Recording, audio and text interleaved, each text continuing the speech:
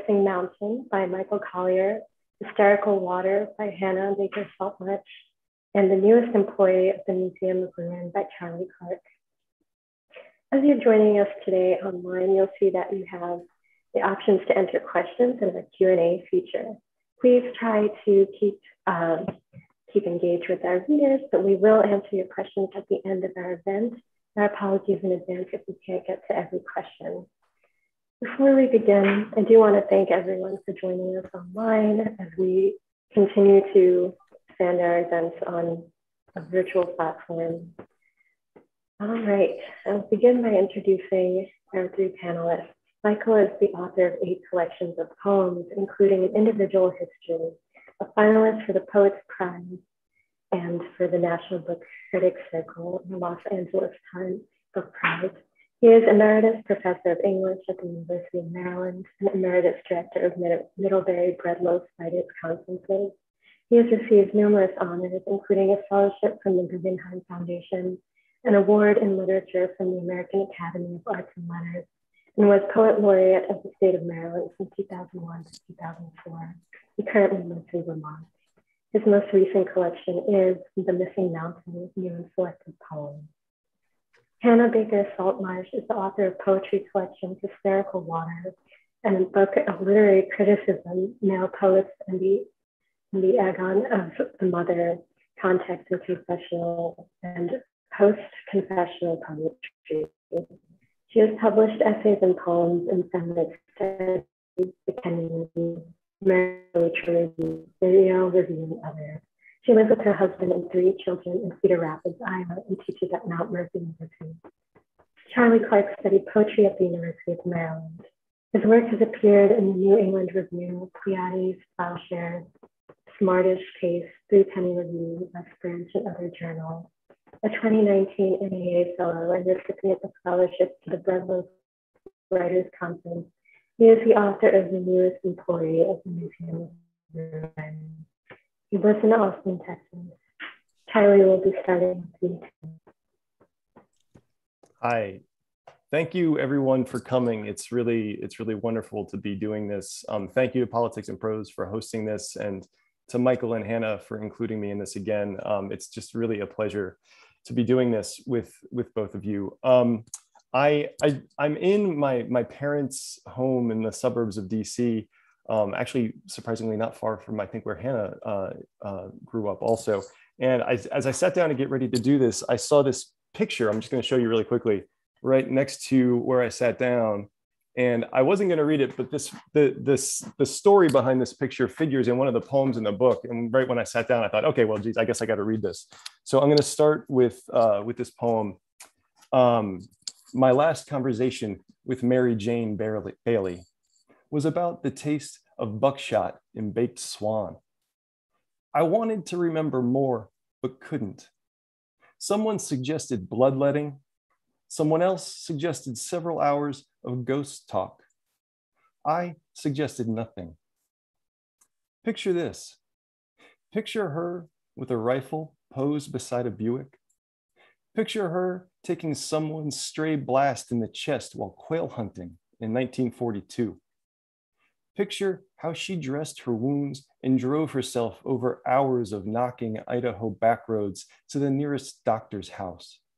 There was a war on, after all, though when isn't there a war on? Every act amounted to a sacrifice. Tell me, Mary, which of my actions counts as preparation for life during wartime? Yes, the inconsistent stretches and push-ups. Yes, the quiet watching in the night. No, the amount of toilet paper I use each week. No, all my fawning over music. Not even napalm death, machine gun etiquette, or life during wartime. No, the writing of poems. When Creeley called Coke lightweight, or rather when I came across this while reading someone's gloss on the poetry wars, it sounded like Creeley believed his poems could chop wood, start fires, and inflict wounds. In poetry, the goal is always to inflict wounds. So say the vagaries of some strange muse. I do terrible things and claim I'm only following orders. Picture these stanzas leavened with dead elephants. Picture the madman setting fire to the tree. Picture yourself. Picture this misfortune, to be alive in words only other than your own. My father pointed out when I was looking at that picture with him that it's actually a shotgun and not a rifle in the picture that she's holding, and that I got it wrong in the poem, but it shows how little I know about weaponry. Okay. The next poem I'm going to read, this is something Hannah had actually mentioned this poem to me yesterday, so I'm reading it. I hope you enjoy it as much as you did when you read it to yourself. It's called Mr. Dreamy. Now, when I see a night that's weak with clouds, it makes me nervous. All those rings wrenched around the moon. There are rhymes I don't remember that say whatever it is, such a sky's rising supposedly portends. Whatever it is, I feel it. Sometimes I wish the night were unnecessary. Most nights that I feel that way, I feel the same about day come daybreak. See the sun bleeding through the trees. Not being a sailor doesn't make you any safer from it. I used to think being left-handed meant I was more likely to die in a car wreck. Turns out the biggest risk is living. There's a grimness to that thought, something shallow and permanent. When I want to be better than that, I give myself one of Whitman's catalogs to chew on. It doesn't last, that first capacious bubble of patience. However well he may have wandered and adored it, Whitman knew the world is a livid veil of dust, and also that it's insane with blood. And he never even wept in West Virginia.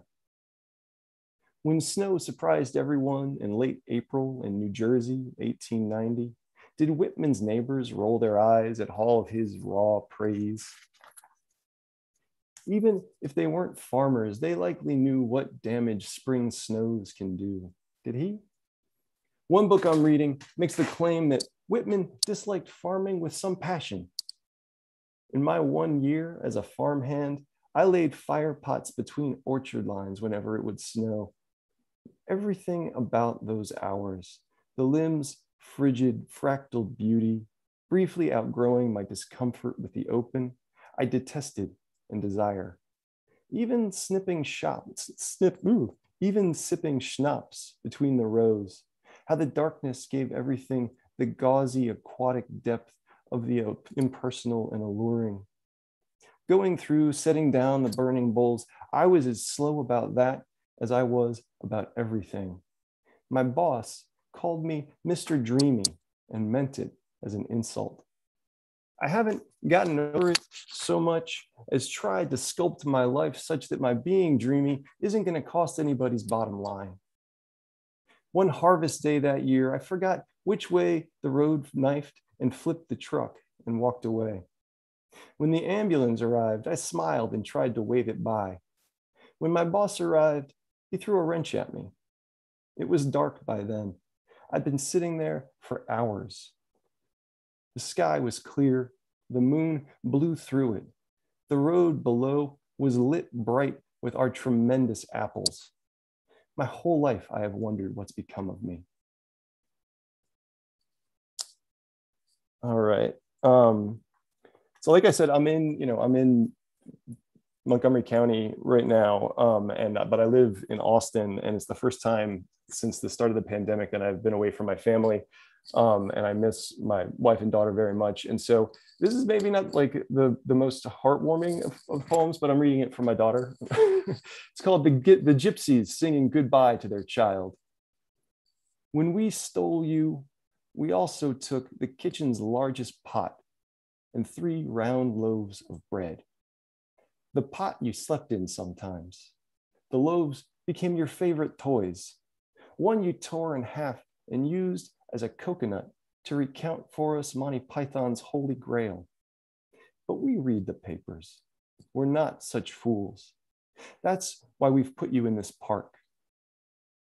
Your front tooth we pulled so we'd at least have something. It's the only hurt we hope will never heal. We take turns sucking it at night. Each time it grows smaller, less distinctly bone. I don't know what we'll do when it's all gone. All right. So I'm going to read 3 more poems that are all part of like a linked thing that happens throughout the book. It's called The Words in a Love Poem All Mean the Same Thing, but each poem in the book, I slightly reconfigured the title. And each one of them, they're like in 2 short parts. So this one is called The Words in a Same Poem All Mean the Love Thing.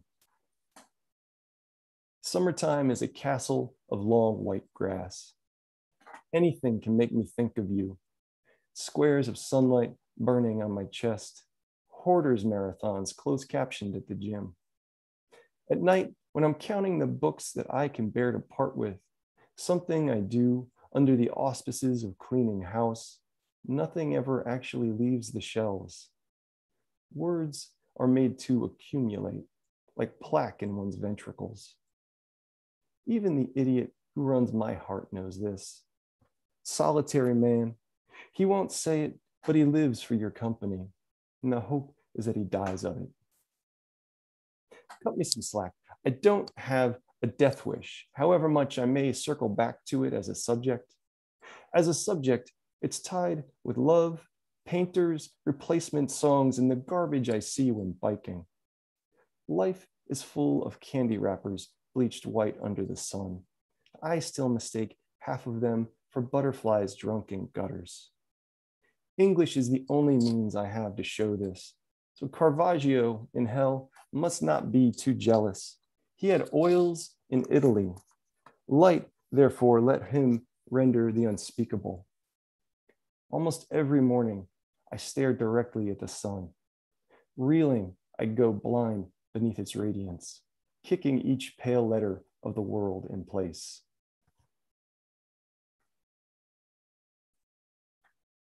All right, and this iteration of it is called The Loves in a Word Poem All Mean the Same Thing.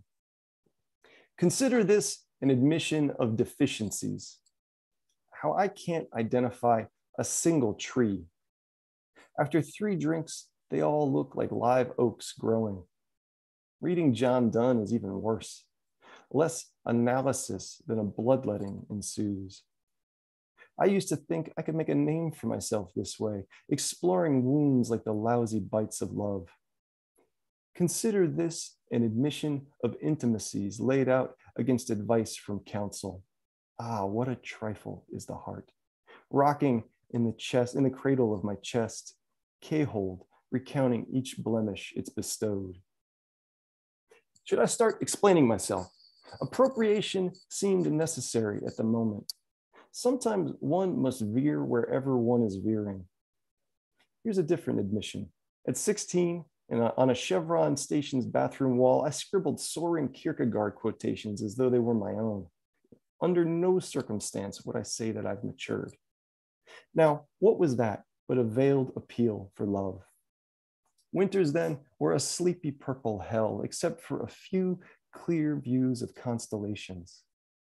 Should the future build a time machine, I would take it only here and now, to this our very strand of days. Okay, and so this is the last poem in that series, and the last poem in the book, and the last poem that I'm going to read.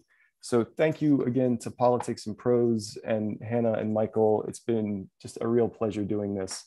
You know, I've been loving Politics and Prose for literally decades, and reading as a part of it is kind of unfathomable to me. So it's really a pleasure. Okay, so this is the last poem. It's called The Things in a Poem All Mean the Same Word, Love. Sometimes I wish I could write a poem that only you would read, and that John Q. Public would catch wind of this intimacy somehow, and somehow they would reward it handsomely enough that I could go on doing nothing but writing poems addressed to and seen only by you, but sung of by others with such veneration that successive classes of undergraduates would write embarrassingly earnest research papers enumerating their hopes for what said poems contain without their ever actually wanting to see the poems themselves.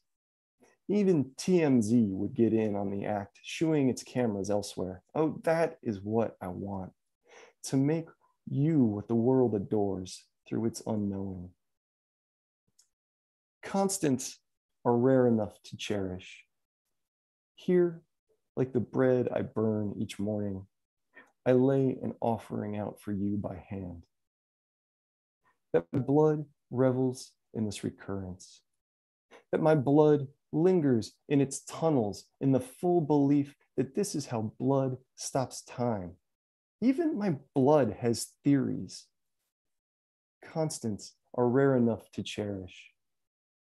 Like constellations, they are mostly what you make of them. All the words in a love poem mean the same thing. Radiance stopped here, here at the river of my blood. Kneeling, it drank and became the river.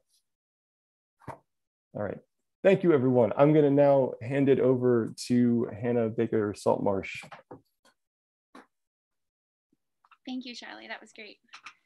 The first poem I'm gonna read concerns an insular, repressive spiritual community that I'm still afraid of reading about in my parents' house. And it's kind of about different ways of leaving or being exiled from those types of spaces, but then also about a changing friendship that felt more like a disappearance. This girl I lost touch with. This girl who was afraid to enter a room. This girl conceived in the woods on moss, whose family dreamt under quilts, who wore dresses that matched anything fabric in the house, even the dresses without loneliness. I held her hand in the corridor dark until the speaking in tongues at the community college dispersed into prayers with too many gerunds and too much fervor that wouldn't adjust if you got $1,000 in the mail or jury duty, faith subtle as a crucifix the size of God on a highway. I waited with her until it was over, although the prayer group was never really over. Over rooms of crowded, faith-based humidity, she loved corridors of woods, the rushes of running away. This girl and I, we were cult lured, but then the leader stepped down. Was it porn, alcohol, Vicodin? The first time I drove in a man's car, there weren't doors. I was 18, so I fell in love. Looking straight ahead together, arm hair touching, the cathedral of autumn anticipating a shape to hold you, the wind that you sometimes hollered over. What happened, I can't see, but when he left the group, I left, the death of visions. This girl longed for someone too in her fingernails, and without talking, just takes a man from his pregnant wife's side, has his even newer children. This girl who wouldn't go in a room all alone, walked right in, somewhere we've not been and never left.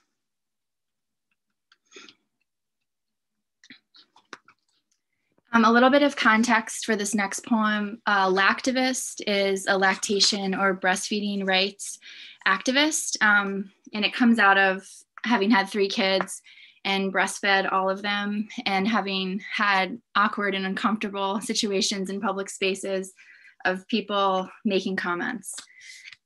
It also kind of celebrates the joy of motherhood too, but there's also some rage. Okay, Lactivist Manifesto. 1, to Alicia Ostreicher, breastfeeding is better than ardor, which is a bitter honey anyway.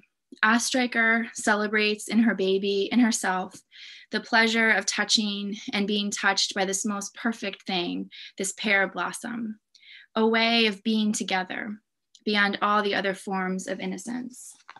2, know your rights. A mother may breastfeed her baby or express breast milk in any location, public or private, where the mother is otherwise authorized to be. Furthermore, women seen in the act of breastfeeding will not be considered for, quote, indecent exposure, sexual conduct, lewd touching, or obscenity, end quote. Yet you will hear, I can't believe she's doing that in public. You might want to make sure a woman sits next to you so it's not awkward for everybody. You can't do that in the sanctuary. Maybe try somewhere private. That's too sexual. Breasts are an arousing area. That's why I couldn't breastfeed. When are you going to wean her? In front of my husband? None of my babies liked the nursing cover, the flurry of a blanket, peeking with elbows, fists, the heat in the heat. 3, a lactivist is a surrealist. Jigsaw together a reclining baby, a tipped nipple, the entanglement of hands, the stopping and starting, intermittent dreaming, sleeping, demanding, the spastic calm, the fringes of eyelashes like flapper bangs. 4, messages my breast pump has said to me always in all stresses. Right now, let's go, you're a star, real quick, shut up, let it go, not now, let go, okay. 5, if my breasts were a building by Frank Lloyd Wright, following Wright's manifesto, an honest ego and a healthy body, an eye to see nature, a heart to feel nature, courage to follow nature, the sense of proportion, humor, appreciation of work as idea and idea as work, fertility of imagination, capacity for faith and rebellion, disregard for commonplace, inorganic elegance, instinctive cooperation, then the nursing couple is above all this uncommon elegance, instinctive cooperation, idea as work, work as idea. My baby, a sapling, latched to the infrastructure of my leafy breasts, doubles her weight early, tugging at the next month. Then we are ready. 6, a US senator for the first time breastfeeds during a vote. It took a new law to allow this. In 2018, the first senator to give birth while in office. In Iceland, a senator drew international attention for the act, which she thought was ordinary life, not trying to be an icon. You've got to do what you got to do. 7, there are Native women in Alaska who are afraid to nurse. There are toxins in the water, the air, the fish. Taking the land is taking everything, even sometimes the peace to nurse your baby. Yet women are resilient, or they need to be. 8, I wanted to put up a flyer for a breastfeeding support group, but resident services said the rendering of a nursing mother and her baby was inappropriate. The baby devouring the breast, nothing visible but hunger. Places I've pumped: Amtrak bathroom at the Holocaust Museum, in tears, having seen images of women with their babies in line for the showers, behind a divider in the nurse's office at school, my car while driving, the trunk of my car at a state park, not in a glass office, at a drag show, where a woman beside me was building a puppet stage, in a room with other women doing the same thing, while sorting bras, tampons, and maxi pads for women who are homeless. Places I've breastfed: the dentist while they were working on my mouth, in the grass, in a bathroom, in the dark, in the New Orleans heat when the power went out, in a meeting, on the beach, at the mall, in a corner facing the wall, in the heart of a tree which fell into a bench, in the blueberry orchard, pretty much everywhere, while making eggs, while reading a story to my other children, while talking on the phone, while grocery shopping, while reading. 9, Allen Ginsberg cried out to his mother, Naomi, who had just died. "O glorious muse that bore me from the womb, gave suck first mystic life, and taught me talk and music." 10, my son, red dye from his snow cone all over his face, says, "Take a picture, mommy, while I'm happy." My baby's neck is always collecting droplets of milk, of fuzz, happiness slushing around. The last poem I'll read just comes out of living in New Orleans with my family for 6 years and seeing people experience hurricane season in all kinds of ways. A lot of people re-traumatized from their Katrina experiences. Every time it rains, a requiem. My daughter would bring home a hurricane that is only wind. Born in New Orleans, she thinks hurricanes will learn the art of conversation. Even small talk, wind creaking the porch, just sighing along, neighborly. Remember when you destroyed a sugar plantation, uprooted cane like a bombed cemetery on the fringes of war? You swept a sunflower seed near the sparrow, knowing it would clench the fatty tear fallen from the face of the tall flower. In the afternoon, you cooled the baby, born in summer, wearing only a diaper and ribbed white socks. Forget the rage that speared pickup trucks into trees or tried to swallow a city whole. Once your reins were so tender, I saw a droplet in the shifting wings of the fly on my windshield. When you forget your lithium and become this unmoored, remember how it can't be good for you to talk that fast. You didn't stop when she told God through the hole in the Superdome to leave the baby with the week-old Pampers out of it.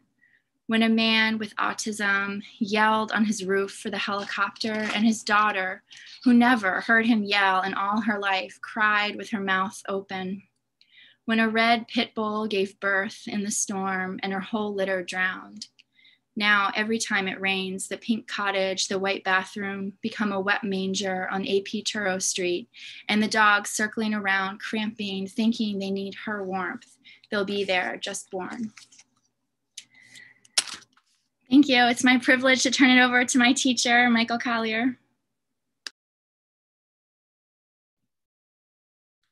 Thanks, Hannah and Charlie. It was terrific to hear you again.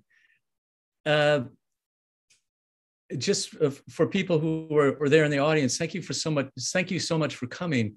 I wanted to let you know that Charlie and Hannah and I read last night. So we're still kind of energized by that experience, and we were able to do it in an in-person setting. And it makes me realize that whether it's in person or virtual like this, the coming together to listen to each other read poetry is really important. And so we're just really glad you're out there, even though we can't see you. And we'll be happy to take questions if you should have them when we're finished. I had the privilege of teaching both Hannah and Charlie at the University of Maryland. They were both undergraduates and graduate students. So I feel as if I know them really well. And one of the ideas behind us reading together was to have this Maryland experience since they were born and raised here.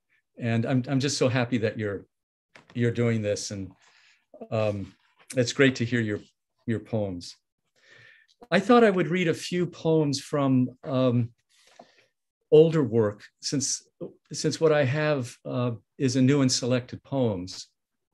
This is a poem, I hadn't read it for years, but I read it last night because we were reading in Baltimore, and it's a Baltimore poem. It's about the Baltimore Aquarium, shortly after it opened. Aquarium. The triggerfish and painted queens add curves to their everlasting circuits to avoid the woman working in the aquarium. Blue scuba tanks striped with yellow lightning bolts, red fins, orange gloves, black skin, transform her into a species jury-rigged, though a patch of tan skin between calf and thigh, like the cutaway in a diagram, shows human tendon and muscle flexing as she pedals, wipes the aquarium glass with the cloth, or dusts mottled armatures of fake coral with a long boot brush. Behind her mask, her eyes are clear and dry.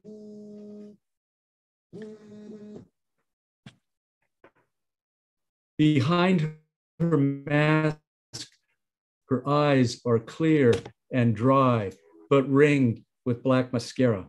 Larger, lighter than our grounded selves, who wave to her, she waves to us. Spits her mouthpiece out, smiles, and pulls a glove off with her teeth, then fits it to the air hose. The glove fills and rises like a blowfish, disturbed to be seen by what we see. Unconsciously, we hold our breath and wait until the woman returns the mouthpiece to her mouth before we exhale, letting go the bubbles of our wonder and fear of the world behind glass, which we press against to follow the woman's upward swim as she retrieves the glove that bobs orange and optically fat, a cloud in the aquarium sky. And then I think some of my family might be on, I can't really tell, but just in case, I thought I would read a few poems that have to do with a family. I have four wonderful sisters, and one of them was an Olympic springboard diver and won a silver medal in the 1964 Olympics in Tokyo. She was an example of what it takes to achieve something really spectacular. And so this is a poem really about her, but it includes the family, because the family was always kind of watching her and talking about her diving.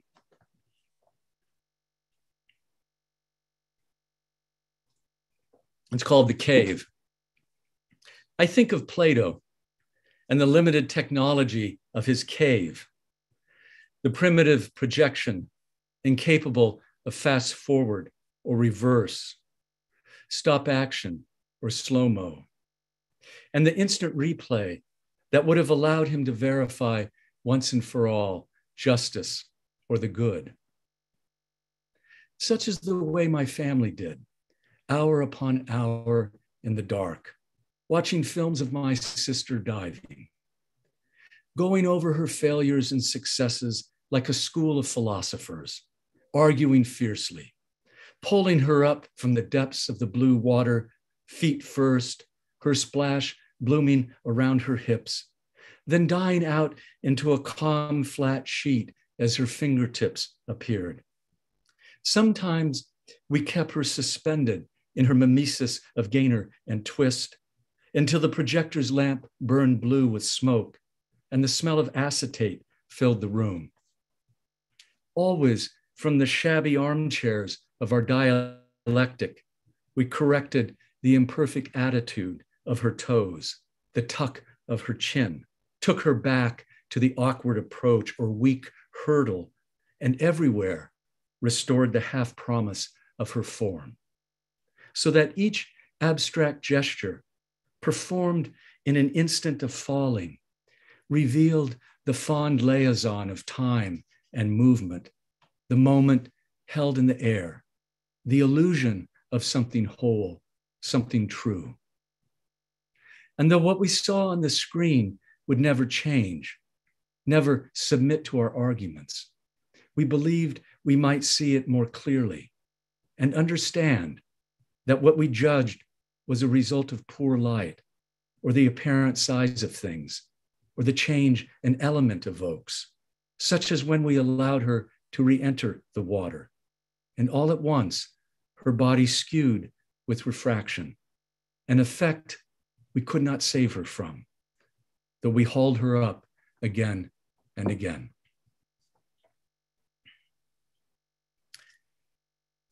And along in that vein, I thought I would read a grandmother poem.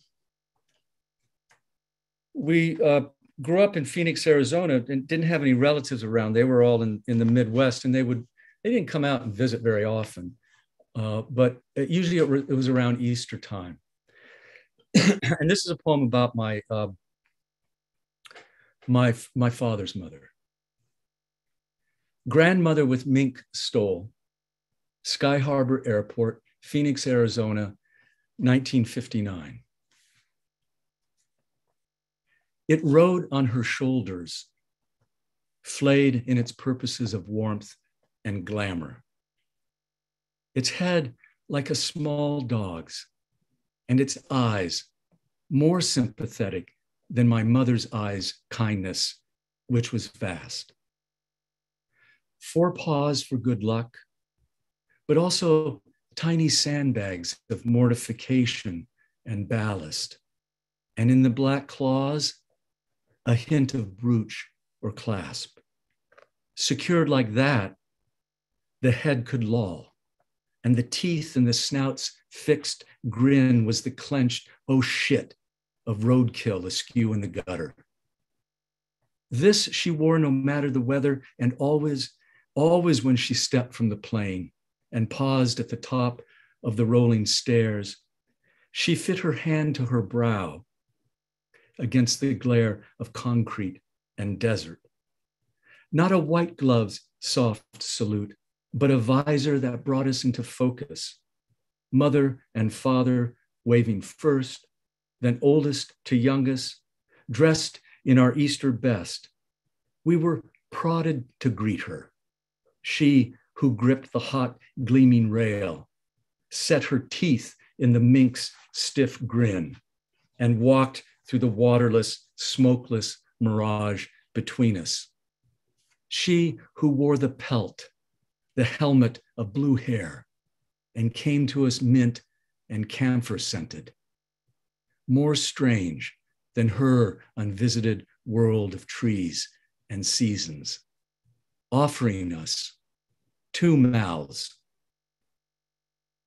two sets of lips, two expressions.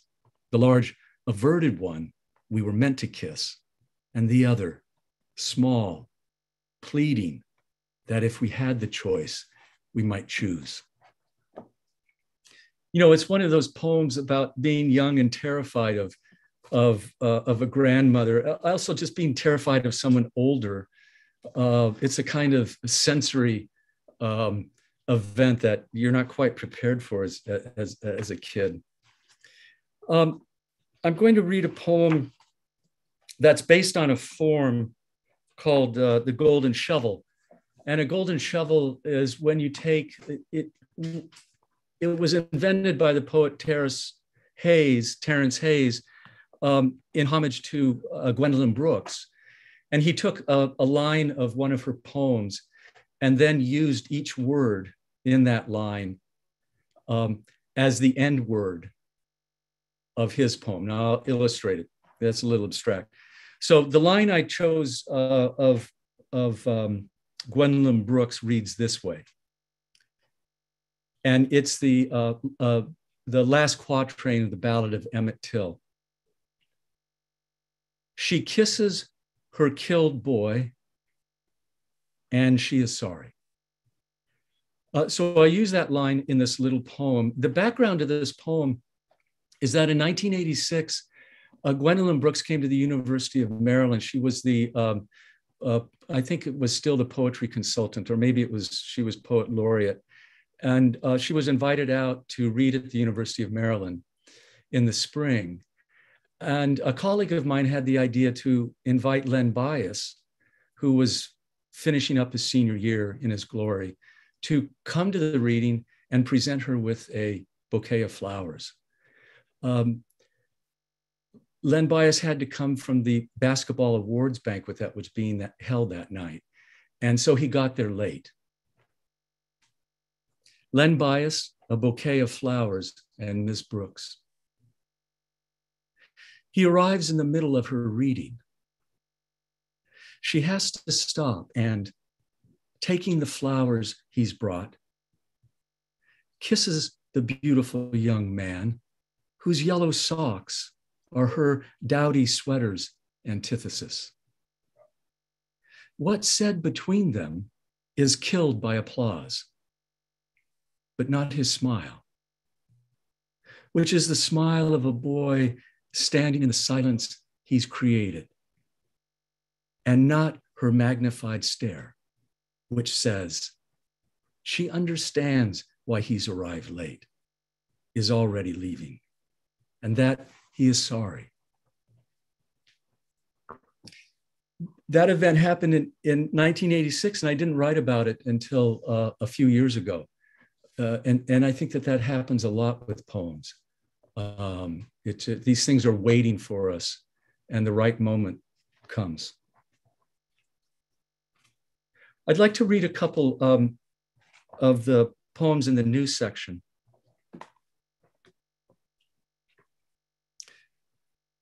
This is called A Man of Rueful Countenance. I woke up in the desert, which does not mean I had come to my senses, but found, although I knew how to pray, I had nothing to pray with. I had lived a chivalrous life, opening doors for women and children and men, nodding my head for them to pass, offering my seat wherever I could. although the needle of my vision was true to the path of my calling. Staying on track required constant correction and a steady belief in my fellow humans. A man like myself lives by quests, not crusades. And so I tore off the tail of my shirt and tied it in knots to serve as a rosary. If I had been a sinner, a criminal, or the thief of my own soul, I would have made a scourge of my shoes, studded with spines, and flayed myself all the way to the skull of Golgotha. But my sins have been mild, and for that harder to cleanse, except by device and resourcefulness. Like the rosary I worry with my hands, its beads caressed by words from my lips. The sun is hot on my skin. Penance is a circle and circular, like faith overlaid on axe. When I get to the end, to the crucifix of matchsticks, I begin again with the glory be, the sorrowful or joyful mysteries. It should be easier to love, more difficult to hate. But looking up, I see the desert is full of people walking in circles, saying the prayers they know how to say.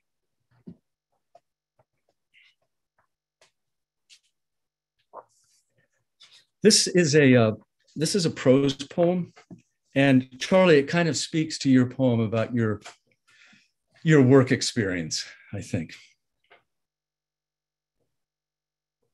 It's called The Salvation of America, Flagstaff, Arizona, 1972.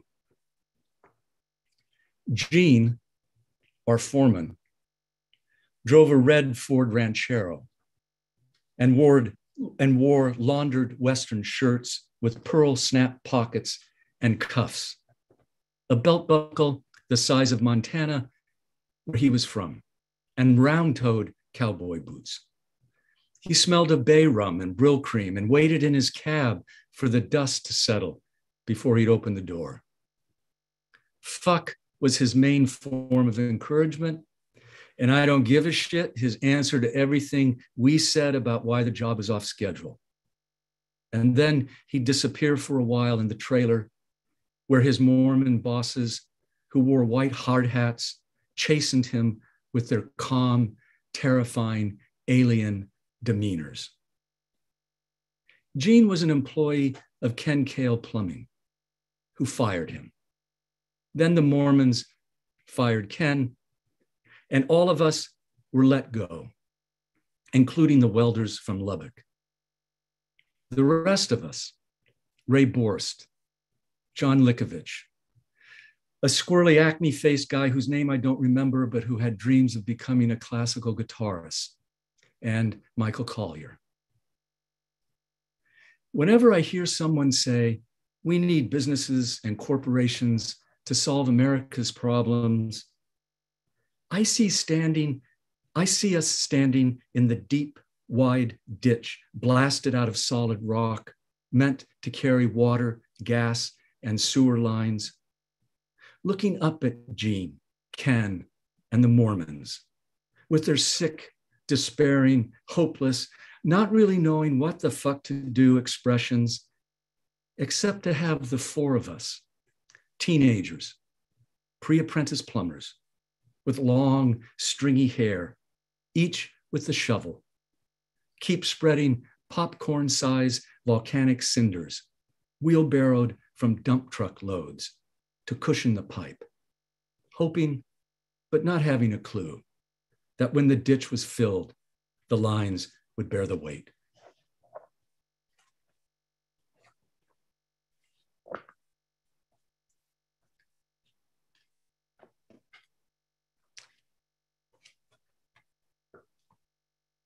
This is called pen relays. And the pen relays are still held every spring at the University of Pennsylvania. They're not as big a deal as they used to be, but pen relays. My father is searching his wrist. patting with fingers at moments before, nervously fiddled the bed sheet's hem.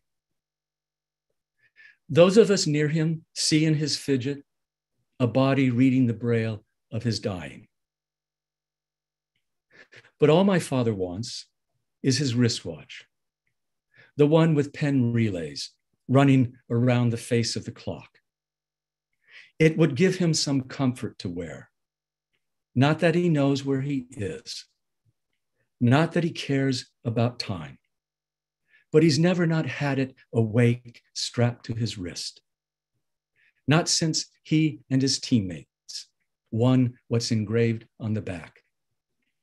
Half-mile relay championship of America, 1937. And then I have two more poems. This is called Poem for a 60th Birthday.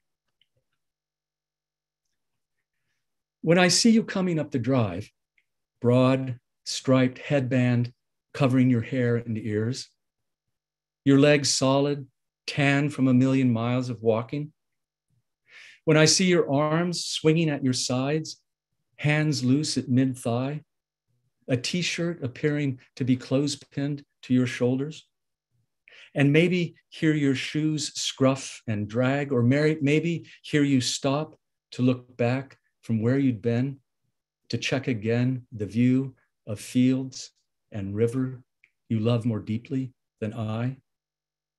And when I hear you talking to the barn cat who trots to greet you like a cat acting like a dog. Or maybe you've stopped to pull weeds, restake a toppling hollyhock. Then I know that forgetting, as if you'd never been away, had been crucial to seeing in your absence how much I missed you. And then I'll end with this poem called Tree Beyond Your Window. One day you look up, and all that's left of leaves is a twisted trunk, thick at the base, an obelisk split at the top like an ungulant's hoof, a shaft riddled with holes, hopeful places for birds to make their fastidious nests. And if you look closer, you'll see a tortoise, head as big as a howitzer shell, and two legs, trying calmly to swim out from the leathery bark of which it's made. It wants to know, like an accuser in a dream, what have you done with your life? And raising its rough amphibious hands, holding them out, implores you to pull its ancient body from the tree. So thanks very much. And Hannah and Charlie, great, as I said, to be with you, really wonderful. And thanks Politics and Prose for, putting this together and hanging in with us so that it could be a virtual event. Yes, thank you. Thank you so much. Thank you to all of you. We have 10 minutes, so hopefully enough time to maybe get through one or two questions, but I'm never upset if that means hearing more poems. One of the questions that started out at the beginning of the reading, I think we're all in agreement that we just really love the ability to hear poems out loud right now. So I'm going to combine some questions from the Q&A and ask you all about your writing process. How much of that is hearing your poems out loud as you're writing? That's good for anyone who'd like to start off. Well, I can jump in and say, yeah, I often, my writing process is that as I'm reading or as I'm doing anything, I'll find words that I find interesting and sort of start compiling lists of them or images or whatever it is, and eventually sort of pull them together and sort of see what I have. But once it gets to a point where there's actual like syntax going on, it's important for me to hear it out loud. So there's a lot of, me typing and saying things kind of under my breath, thinking like, no, blah, blah, blah, blah. So, there's the audible component, even though, I think most of the time my poems are, when people read them, they're not reading them aloud to themselves necessarily, or I don't know. But, for the most part, I think of them as being experienced in silence by readers. Yeah, it's crucial that they make sense in the mouth, I think. Yeah. I can say something on that question. I usually do read poems out loud as part of my revision process, but I still feel like my writing process is like kind of silent and nervous and afraid, I think. And then I usually also have like a workshop friend or two that I'll meet with normally, but meet with over Zoom now. And I'll read the poem and then my friend will read the poem. And that helps, like, I think with editing or catch things that don't work or don't make sense or things that don't sound good together. So it's definitely part of revision and writing process. Yeah, I mean, yeah, I agree with all that. It's poetry and language. It's a physical experience. It's visceral, and it comes from inside of us. So I think it's absolutely important that you're reading at almost every stage, even the first line, you're reading aloud. And otherwise you don't get that pleasure of what it's like in your body, and you don't get a kind of resonance and a synthesis of emotion and really music. So yeah, I think it's crucial to be reading aloud. And I mean, I loved this reading. It was wonderful. So thank you all for sharing your process and for your reading. Let's see. With the interest of time, there's a question I really wanted to ask. Michael, you kind of alluded to it in saying that you're reading from your new and selected, and Hannah and Charlie, you're both reading from your debut collection. What is that like? What's the difference in putting together your first collection and what's going to go in that book versus coming back to your previous works and adding new poems to that book, Michael? And again, whoever would like to go first.